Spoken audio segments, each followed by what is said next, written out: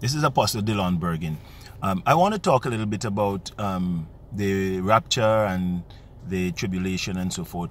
I've been studying this and I've been teaching on it, and I'm having conversations about it. First of all, it's a very confusing, it can be a very confusing subject matter to delve into. And what I've recently found is that I was able to move away from the conventional arguments, the way the conventional arguments are presented concerning the rapture and the tribulation. There is what is called a mid-trib, the pre-trib, mid-trib, and post-trib positions. So you either believe that, by the way, the rapture means that Christ is coming back to the world, where he's not coming on the earth and to live in the earth or establish his kingdom in the earth or so. He's coming in the air, according to First Thessalonians around chapter 4. That Christ will come and will be in the air, and he will take up with him the people who have died, who are saved, the dead in Christ. And after they are raised, then he will take up those who are alive, the believers who are alive. So so that's what is called the rapture. It's a taking away. You don't find the word in the Bible, but it's a taking away of the believers, dead and alive believers, to be with the Lord. And the Bible says, so shall they ever be with the Lord, and so forth. Now, there is also going to be a tribulation period, a period in which there will be a lot of persecution, and a period in which there will be what is called the unholy trinity will be ruling during that time. The Antichrist, the false prophet, and the one world leader. So there'll be a leader who would bring the whole world together in peace. That's the one world leader, and the Antichrist, same person. Then there'll be the false prophet, who would be a religious leader, the person who is in charge of the global church. And there'll be Satan himself, which will eventually put in his appearance as you know, the archangel of evil, or the arch enemy of God, better said, the arch enemy of God. And so it would be Satan, the Antichrist or one world leader, and the false prophet, which would be a preacher. Now, some argument goes like this, that before the tribulation begins, which is a 7-year period, that the church will be taken away, or the believers, rather, true believers will be taken away, so that they wouldn't be around to face that 7-year period of trouble and difficulties and challenges. Challenges against the Christians, at least. Some are saying believers would be around for the first 3.5 years, and then things would get really bad at that point, when the Antichrist, having established 3.5 years of peace, things going well, the economies of the world are fine, there's no war, there's peace with Israel and other nations and so forth. And then that 3.5 years of peace will lead to the Antichrist demanding worship. So he's establishing himself now as God.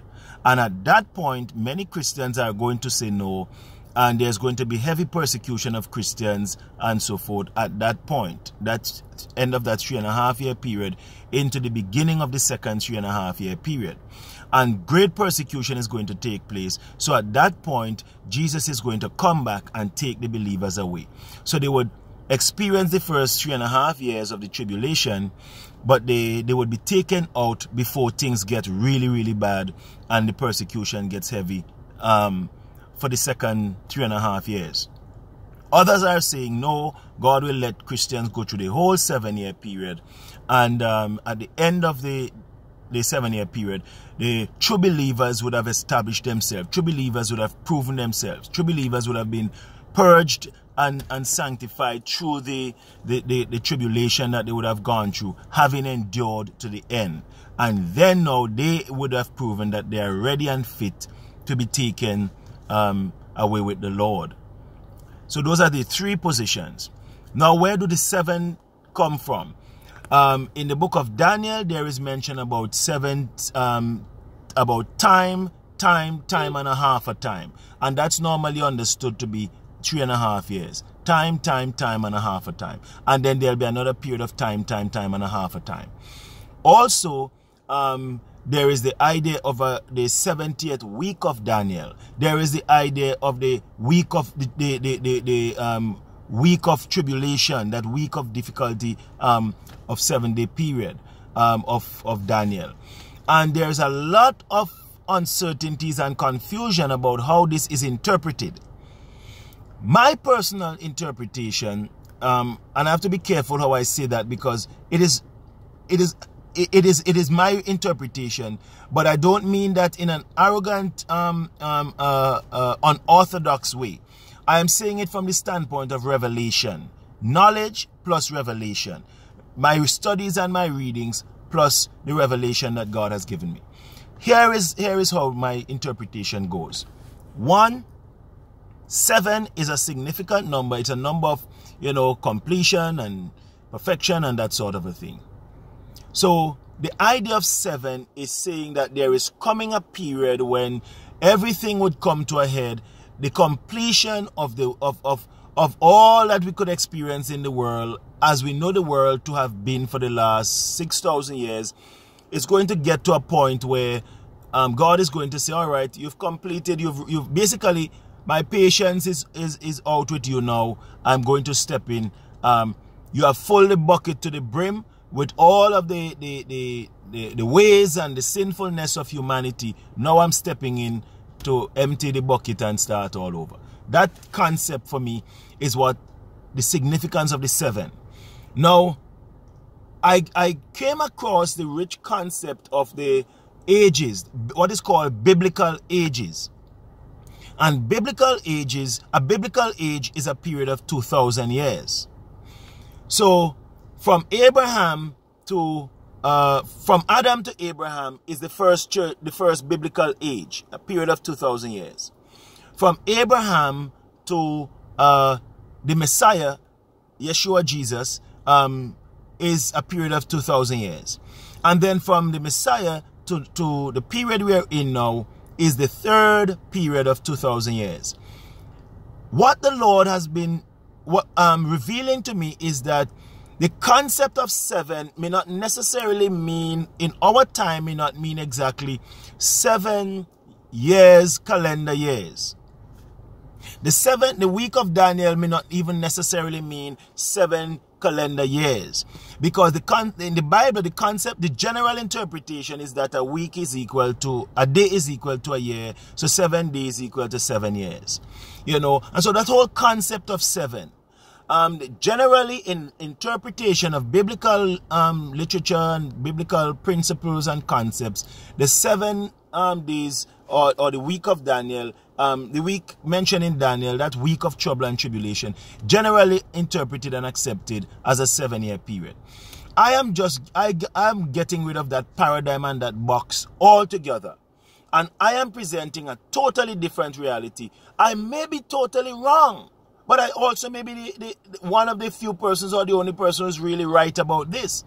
What I'm saying is, since the church age has already gone through those 6,000 years, and so we are at the end of the 6,000 years, and we are actually at the beginning of the seventh year. The 6,000 years represents 6 days. And we are at the beginning of the 70th year, which is another 1,000 years.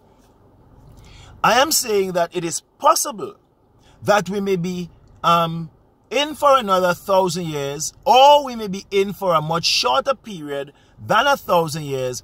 And the principle I am using is that God says a year is like 1,000 years to him. Sorry, a day is like 1,000 years to him, and 1,000 years is like a day. So I am saying God can decide that he gave us 6,000 years, which is like 6 days to him.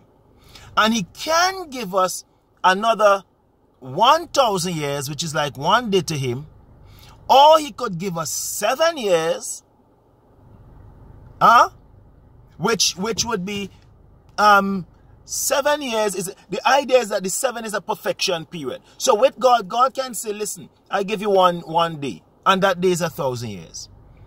Or I give you 1,000 years, but to you it's a long, long time, but to me it's only 1 day.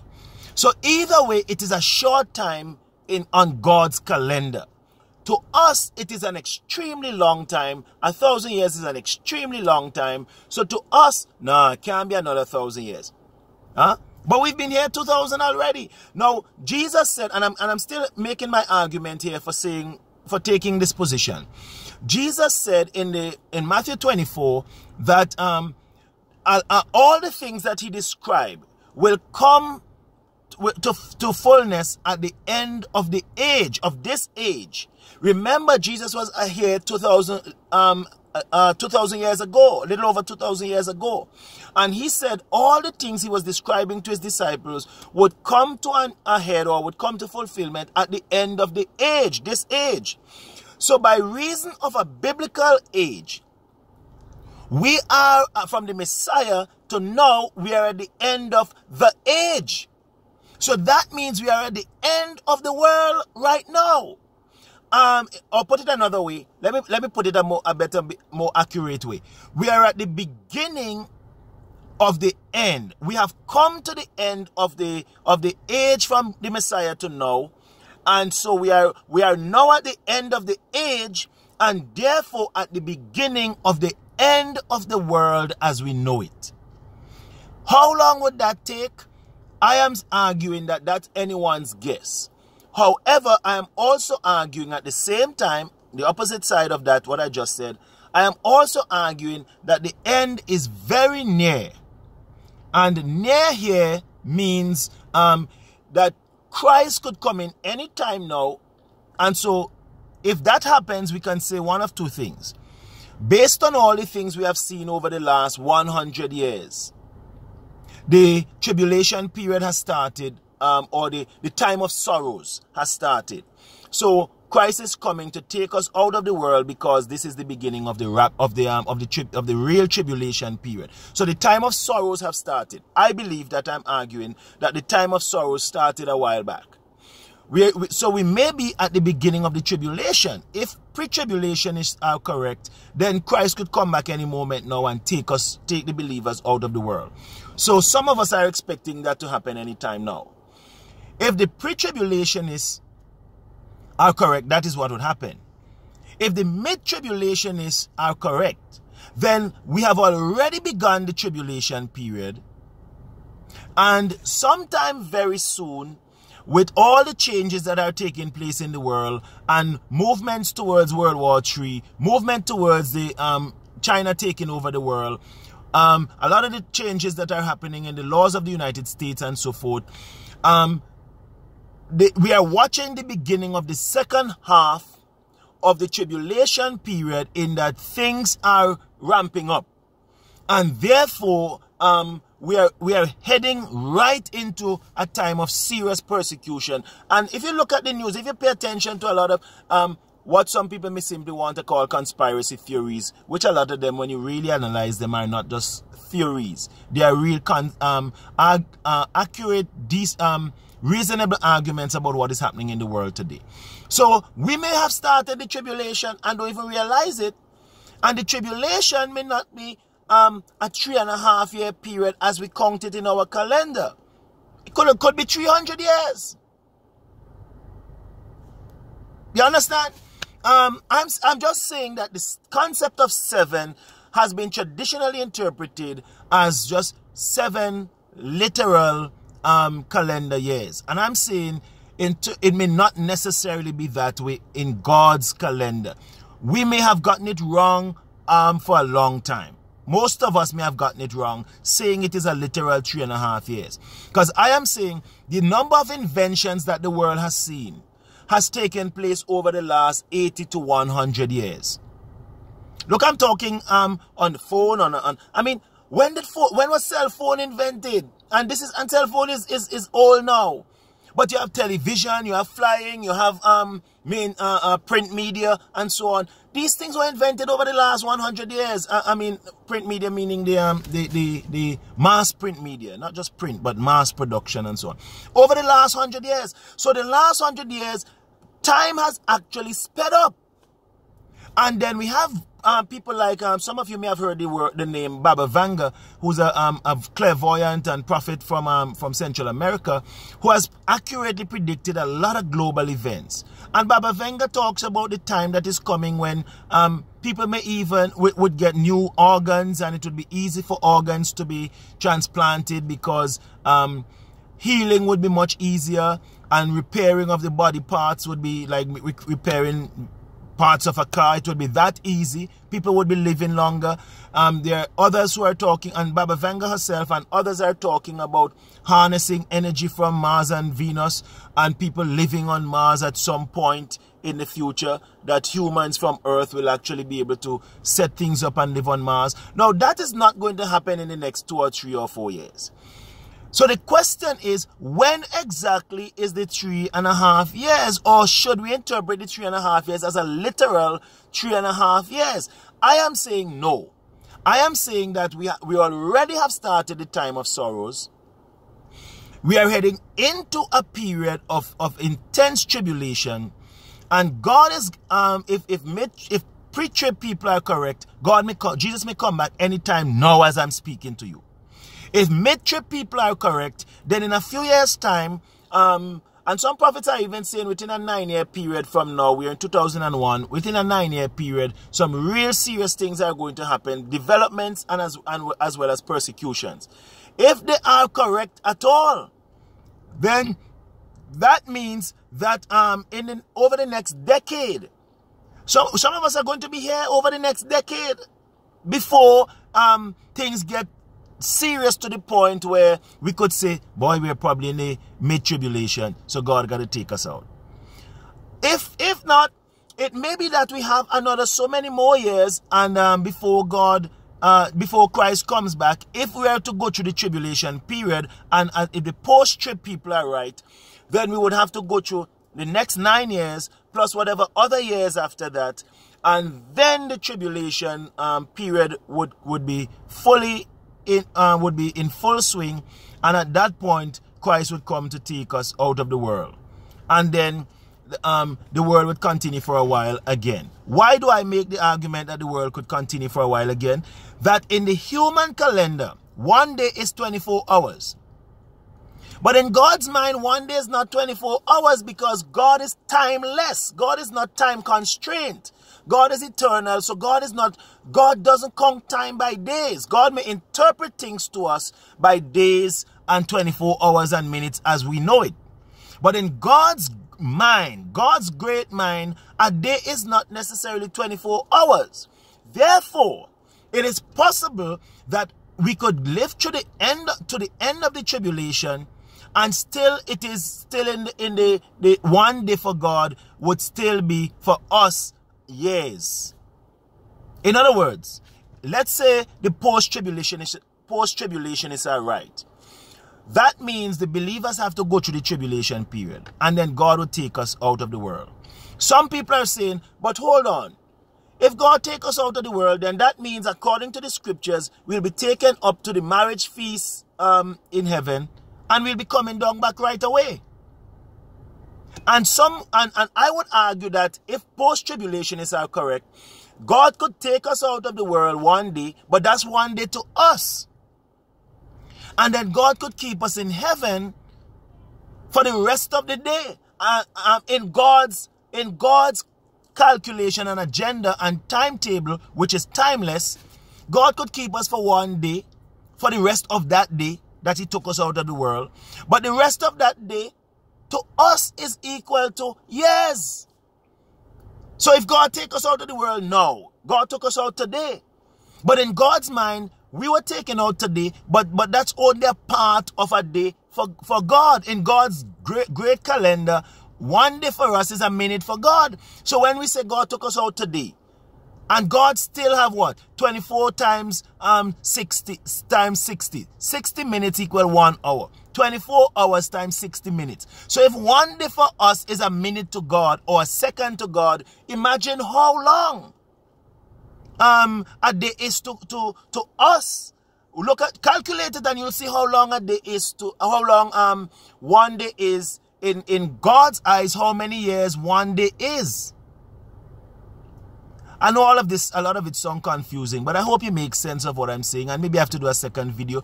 But I'm just saying that when you free yourself from just thinking of 3 calendar years, and then another 3.5 calendar years, and then another 3.5 calendar years, that for us is 7 years in our calendar. But I'm saying in God's calendar, that 7-year period may actually be more than our lunar calendar or our Gregorian calendar 7-year period. And if I am right, the times of sorrow have already begun. We're not yet into the tribulation period fully, but we are somewhere at the beginning of the tribulation period. God can come at any time. Jesus can come at any time now. But Jesus can also allow us to go through half of this tribulation period for next decade or whatever the time is. Or Jesus can allow us to go through the whole period and then put in his appearance after. I'll end with this. That one of the arguments, I came across in all of my thinking and research on this whole matter, one person made a very interesting argument that the mercy of God may not allow believers to go through 3.5 years of famine and pestilence and war and all kind of different things for years. It may be a literal week by human calendar, maybe a literal week or literal 3.5 days, or it may be a much shorter period. It will be at any rate a much shorter period than years, because it may be God can cause so many things to happen in the space of 1 week, one literal week, like our week, or in 3 days as we know it, or in 30 days, or in 3.5 months, whatever the case might be. The point is that as long as we are seeing everything from the human standpoint and the human calendar, it will always be pretty confusing until we see all the definite signs that and until we get full revelation from God that this is a sign, that is a sign, and it is this year, or it is the next 2 years, or the next 3 years. Now, where does that leave us? Trust in the Lord, believe in God, give your heart to the Lord Jesus Christ, be ready, and keep the struggle going to understand where we are now on the global calendar, and therefore and not just where we are on the global calendar, on our regular Gregorian Jewish lunar calendar, but what are the signs of the time? And that for me is really the key issue. Jesus said to his disciples, he said, people know the signs of the time. You know, when the swallow know the signs. He said, no, he said, people don't even know the signs of the time. He said, you know, when the fruits are, trees are getting ready to bear, the swallow and the dove, they know the seasons of the year. He said, but you don't even know the signs of the time. So our real problem, it would seem to me, is knowing the signs of the time, because the signs of the time would tell you for a shorty where we are in terms of that 7-year period. And I'm saying 7 year, I'm going back and forth. I'm saying 7 year meaning 7-year period to us, but I'm also saying 7-year period from God's vantage point, which could be 7,000. And 6,000 gone already. Here we are now in the in the last 1,000, and it may not be 1,000. It may be 7 years, it may be 70 years, it may be whatever it is. But I am saying that it is not as clear as some people want to make it seem. But there are some principles and there are some definites, and part of the definite is that we must give our lives to the Lord in order to be ready. And one of the principles is that 7 is a concept of fullness and perfection and completion. And so to pin God down to 70 weeks or 7 days, literal days, or 7 years is is working in the box and limiting how God may operate, which may surprise us to a great extent. Hope this is a blessing to you. I'm Apostle Dylan Bergin.